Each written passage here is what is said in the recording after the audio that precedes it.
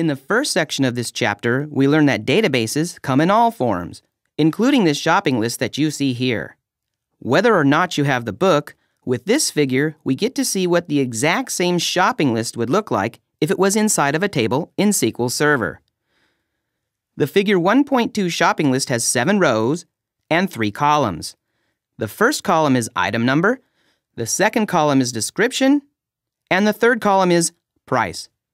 The first row has an item number of 1, a description of milk, and a price that equals $1. In Geek speak, a collection of rows and columns of data is called a table. Figure 1.2 is a screen capture of a table from SQL Server. This table has only 7 rows.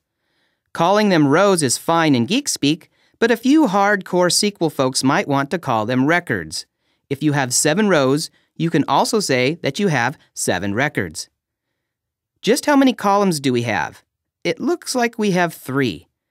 The correct word for column in Geek, it actually gives you 2 choices.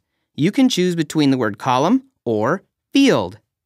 Here you can say we see 3 columns, or you can say that we see 3 fields. So we have 7 records, and each record or row has its own item number, its own description, and its own price. Each record has 3 fields. In Geek, we say this table is populated with 7 records. Since we do not know the values that might be contained in the next record or the 8th record, this is an unknown. Each of the 3 cells in this potential record contains what are called null values.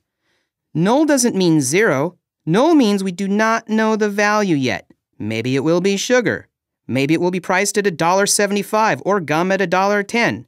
For now, just think of null as unknown or not specified, but anything is possible later. Nulls will be covered more deeply in the upcoming chapters. If you start off with 7 records in your table and you delete 2 of them, you would have 5 records remaining.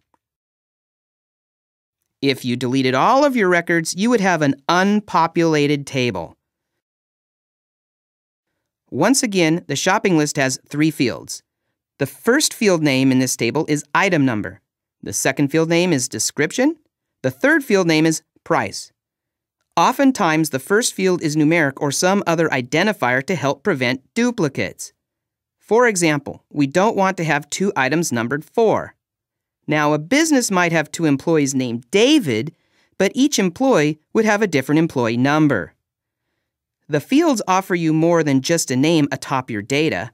You can see we have integer data for the ID, alphabetical data for the description, and decimals for the price.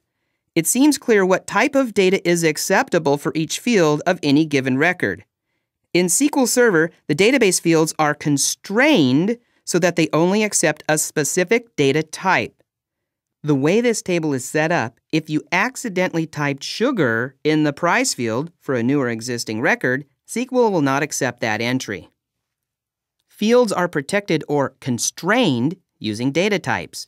You can enter different numerics, such as $1.95 or $22.50, into a decimal field since those values match the data type accepted by that field.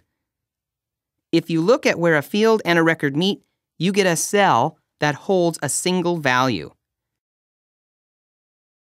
In a table with 7 rows and 3 fields, you can hold 21 values.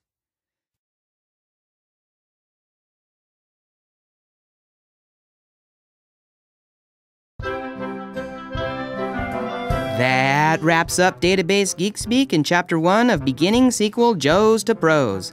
Next up, check out Lab 2.1, Single Table Queries.